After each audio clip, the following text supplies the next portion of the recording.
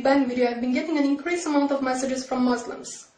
And no, they are not death threats or any kinds of aggressive or insulting messages this time. Instead, they are trying to bring to my attention that the Big Bang Theory, as it is explained and accepted by scientists today, was revealed in their holy book, the Quran, 1400 years ago before the theory even existed. And they argue this by bringing certain verses in the Quran which, interpreted correctly, they say, clearly describe the Big Bang cosmological model. I will insert them in the sidebar. Also, if you do a search on YouTube by the terms Quran and Big Bang, you will see what I mean, it's all over the place. Now, I'm not gonna argue and dissect them simply because, well, one, my arguments would just basically say, yo, look, them verses have nothing to do with the Big Bang. To which the responses would be, oh yeah, they do, and this can go on forever. And two, because you can read them for yourselves. I mean, the claim that these verses have any scientific merit to them is as ridiculous as putting a miniskirt on a sumo wrestler and calling it a ballerina. No, it's just wrong. So instead I'm just gonna ask one question to the Muslims making this claim. And not just this claim, because you see, while most Christian creationists try to negate science altogether, going, evolution? Where? Big Bang? Never happened. But no, Muslims have a different approach.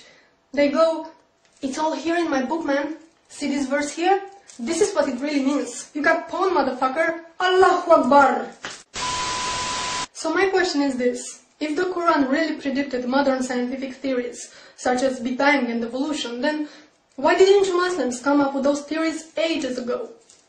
If all those things were revealed in your holy book 1400 years ago, it means that you had 1400 years at your disposal to explain to us infidel fools how things really work. But you didn't, did you? It was only after the Big Bang Theory was worldwide accepted by the scientific community that you decided to claim, well, Allah said it first. And same goes with evolution. So, why? I'm just asking. You know, there's something really bugging me, and it always annoys me on some level, but it just seems to annoy me more and more is how religious sensitive we are. And especially when it comes to Islam. I'm sure you remember when Western Standard magazine published those cartoons, those Muhammad cartoons, that all hell went loose.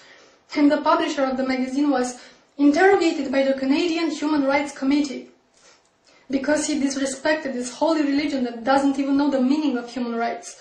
It's sadly ironic. And this wasn't an isolated case. The same thing happened to Maclean magazine, I think it was, in 2008. Or the movie Fitna, which got banned. And the filmmaker was prosecuted and investigated and banned from entering the UK.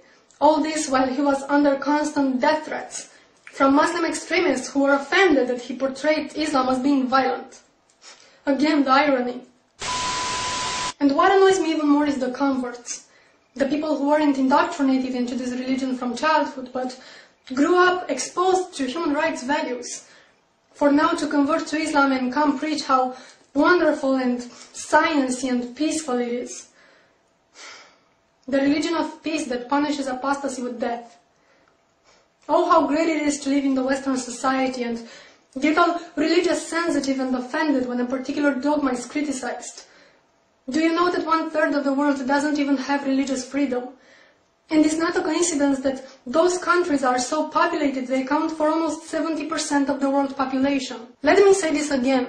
70% of the world population doesn't have religious freedom. You will have to look at the calendar and see what year it is, and ask yourself, what the fuck?